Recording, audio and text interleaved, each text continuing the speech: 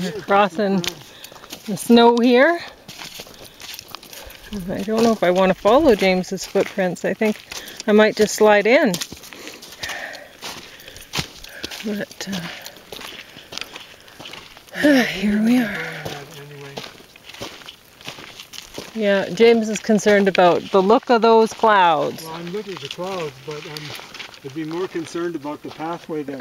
Yeah. So I don't know how. Well, you can see some people have done it. You can see. But they probably know how to swim.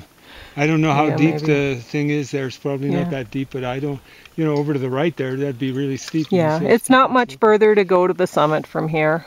And we've been to it before. We'll do that later on in the year. You can see it's probably pretty dry once you get over that rise there. But anyway, the lake looks lovely.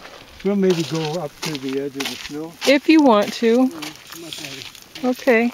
We'll go as far as you want and then go back.